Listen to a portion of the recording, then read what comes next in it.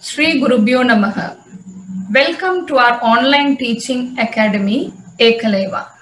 Cbse Class 12 Economics, Environment and Sustainable Development, Part 2. This part covers State of India's Environment, India's environmental issues a threat, factors responsible for land degradation, and Central Pollution Control Board. Let us now know the state of India's environment. India has rich quality of soil, rivers, oceans, forests, mountains, and plenty of mineral deposits. There's both black soil and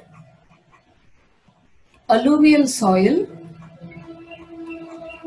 present in India. There is large deposit of black soil present in Deccan Plateau, and alluvial soil is present in the northern plains, that is the Indo-Gangetic plain area. And this black soil, which is present in the Deccan Plateau, is suitable for cultivation of cotton.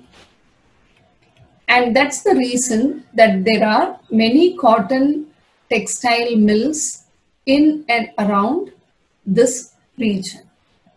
And the northern plain, being rich in alluvial soil, is very fertile, and the cultivation of crops like rice is suitable in such regions. There are many rivers in India, and there are oceans that surround India, like we have the Arabian Sea,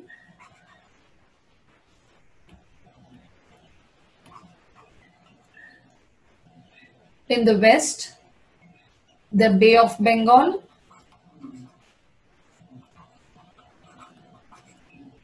in the east, and the Indian Ocean.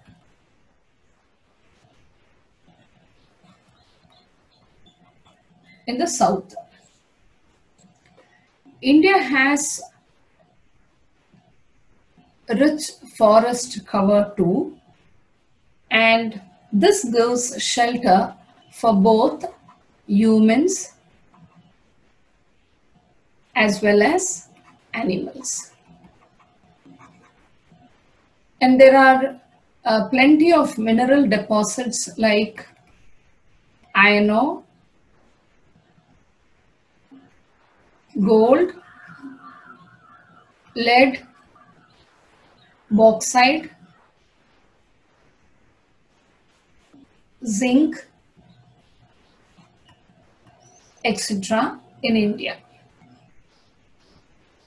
However, there are a few concerns. There's a threat to India's environment. India's environmental issues a threat.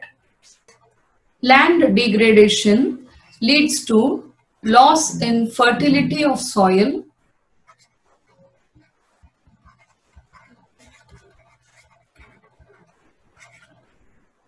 and decrease in productivity. Pollution is a serious emerging challenge related to the process of growth. Air pollution, water pollution, and noise pollution are peaking up to the alarming limits.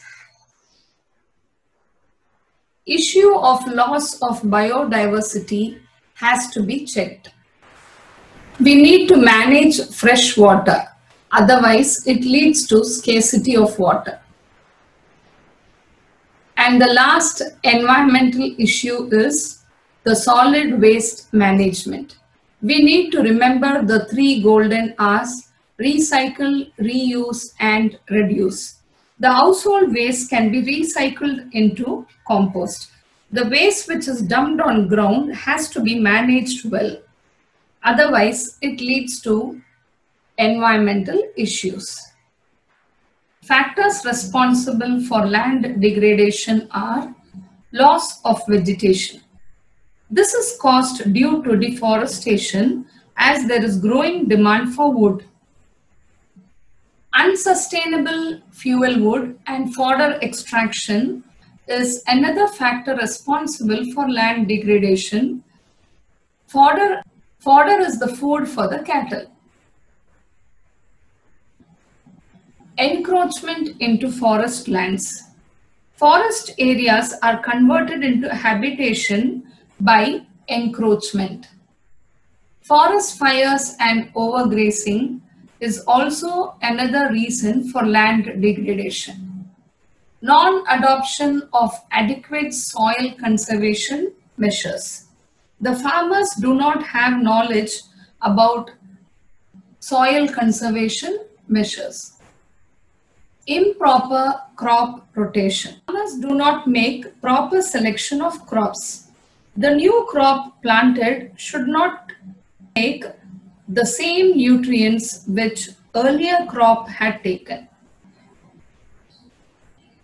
Indiscriminate use of agrochemicals such as fertilizers and pesticides is also another factor responsible for land degradation. Instead of fertilizers and pesticides, farmers can use manures and biopests. The next factor is the improper planning and management of irrigation system. Farmers are not aware of the soil conservation measures and the irrigation systems. Extraction of groundwater in excess of the recharge capacity.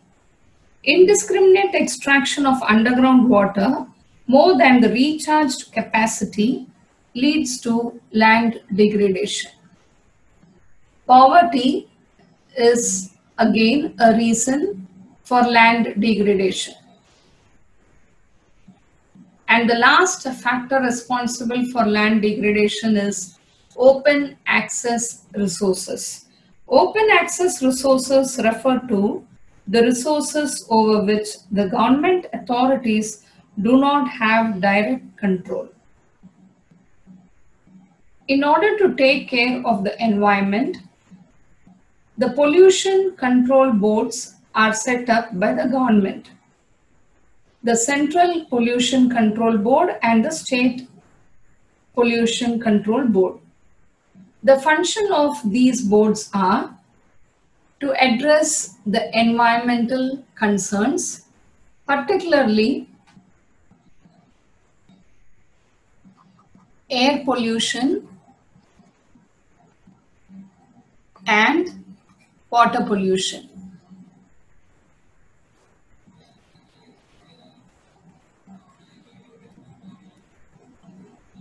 Both Central Pollution Control Board, that is CPCB,